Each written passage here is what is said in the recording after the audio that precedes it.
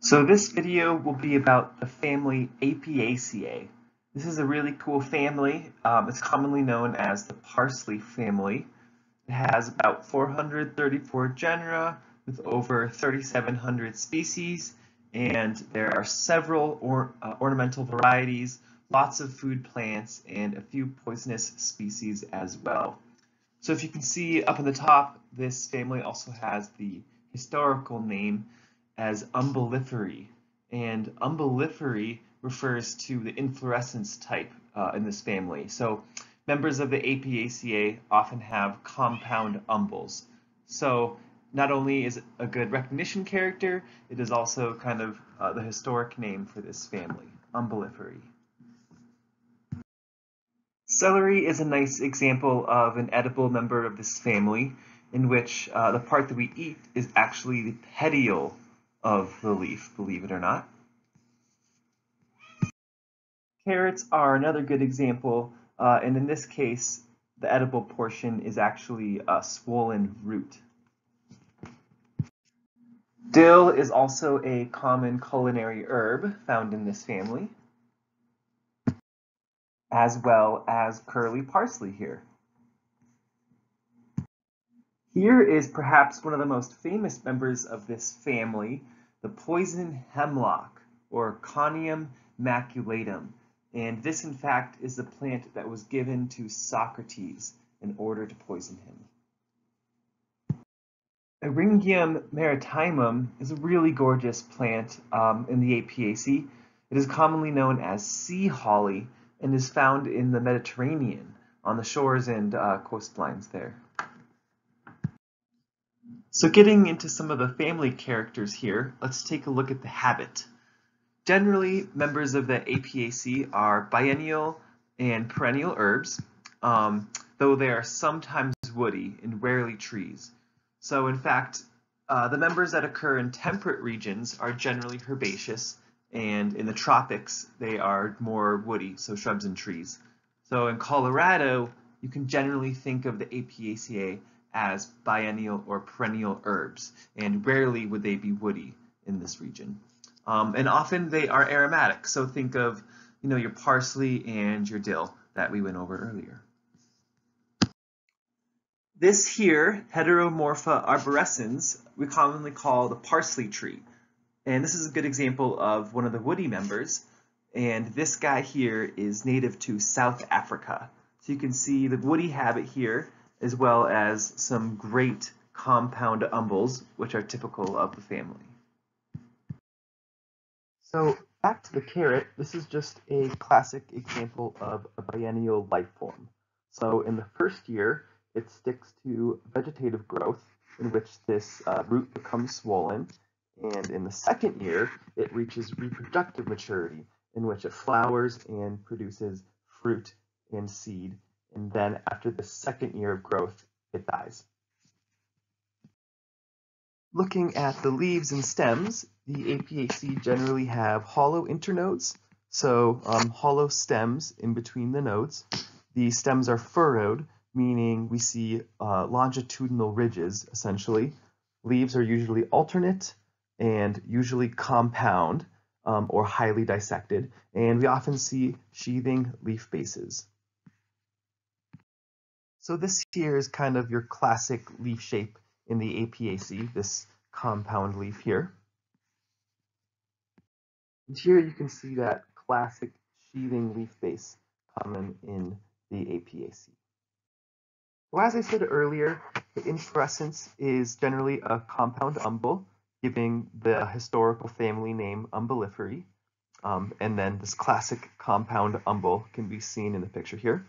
The flowers are perfect, so we have both male and female reproductive structures. They're actinomorphic, usually yellow or white, and the ovary is inferior.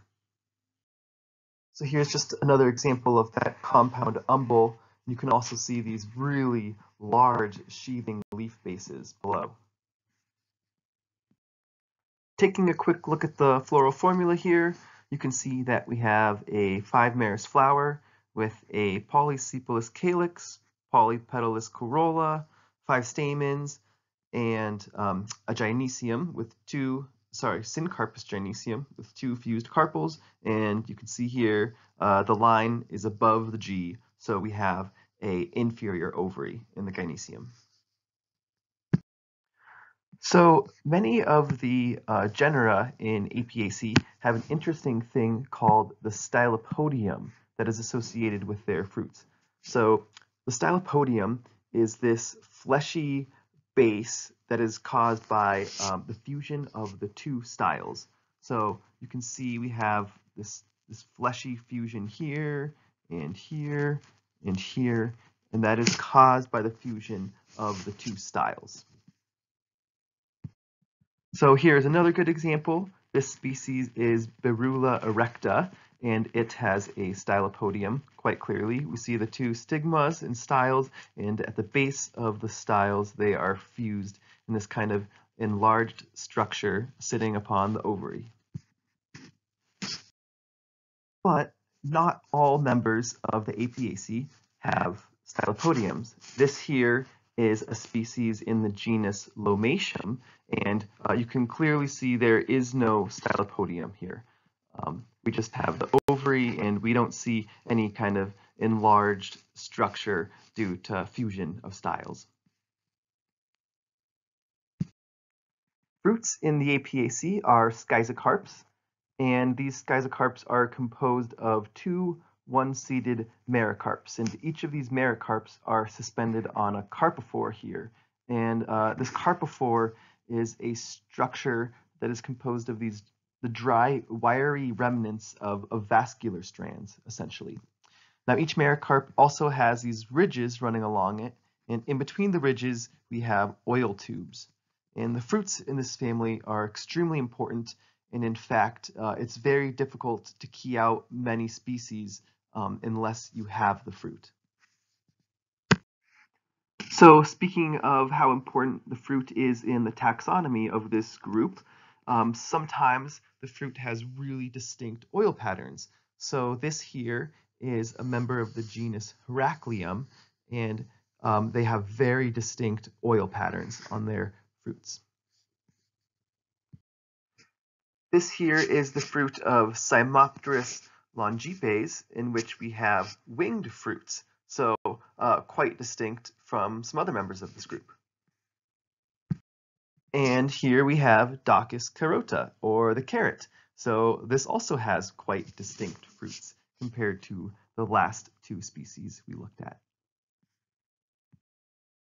So let's just do a quick review of the recognition characters that we've gone over. So in this region, at least, we will expect to see herbaceous plants with compound leaves, and the inflorescences we expect to be compound umbels, usually with white or yellow flowers. And for the leaves, we expect to see a sheathing leaf base, and oftentimes we will see a stylopodium on the fruit. So not always, but if we do see a stylopodium, that's quite indicative of the Apiaceae. So for the next few slides, we'll just look at some cool members of the Apiaceae that grow in this area. So this here is Lomatium orientale, and the common name is salt and pepper, and this is an early spring bloomer.